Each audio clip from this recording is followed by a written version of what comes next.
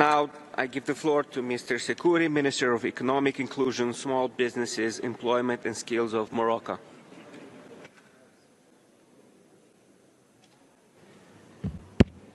بسم الله الرحمن الرحيم والصلاة والسلام على أشرف المرسلين. Mr. Chair, in the name of God, the merciful, the compassionate. Ladies and gentlemen, I would like first of all to congratulate Mr. Chair for the election and extend my congratulations and thanks to Mr. DG for the leadership on the International Labour Organization and the choice of this important theme, that is the renewal of social contract in all our countries. I think that before sharing the Moroccan experience regarding the social contract, because we've been doing a lot since 2 years, there is a paradigm shift in terms of social contracts and in terms of social state in general, where we need to solve a complex equation, where we have to bridge the gap between the different forms of expression, because the quality of representations that we have within the world of unions and representatives of governments and representatives of corporations does not, unfortunately, cover the whole spectrum of what a society wants to say on a timely manner. So social dialogue itself needs to be renewed in order to fit strategically to the renewal of the social contract.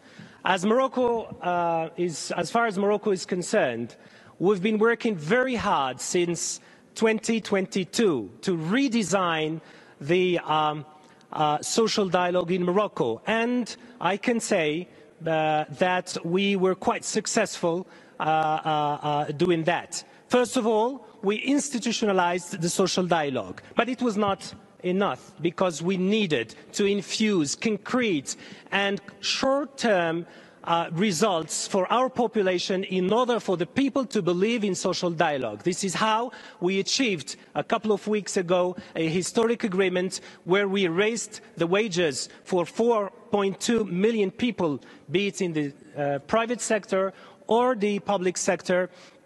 And we completely revamped the revenue tax model in order to help the middle class get more from social dialogue. It costs us $3 billion, which is important for the Moroccan budget, but we assume this choice and we assume as a government this decision. Two, under the leadership of His Majesty King Mohammed VI, we launched a historic program for 12 million people, where we provide direct aid for the vulnerable populations, those who do not necessarily have a right and correct revenue. And this program started a couple of months ago, and we made it possible because prior to launching the program, the government designed a register, a unified social register, which is an IT-based tool that delivers targeted aids for population in order to be efficient. Three, we launched under His Majesty's leadership 2 years ago a big program to generalize social protection, and we moved from 1 or 2 million people to 22 million people in 18 months with two regimes, one that is based on contributions and the other one based on solidarity. These three components that we add to a compensation policy where the government tries to stabilize prices for the necessary goods and services cost the government nearly $10 billion. So the question for the social contract is not necessarily the mechanisms, the institutional path, but also how do you fund your social contract. This is where I pledge personally, and we pledge in the government of Morocco, new ways to fund social contract and social state through partnerships, because there are strategic projects that need to be funded in parallel to the expenditures for social needs.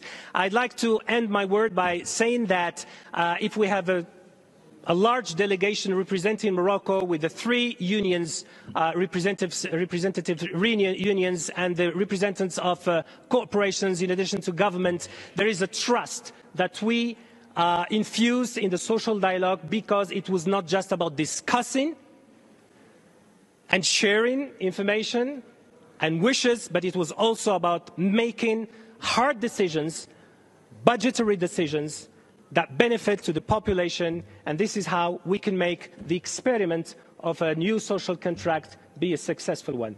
Ladies and gentlemen, thanks for your attention. Wassalamu alaikum wa rahmatullahi ta'ala wa barakatuh.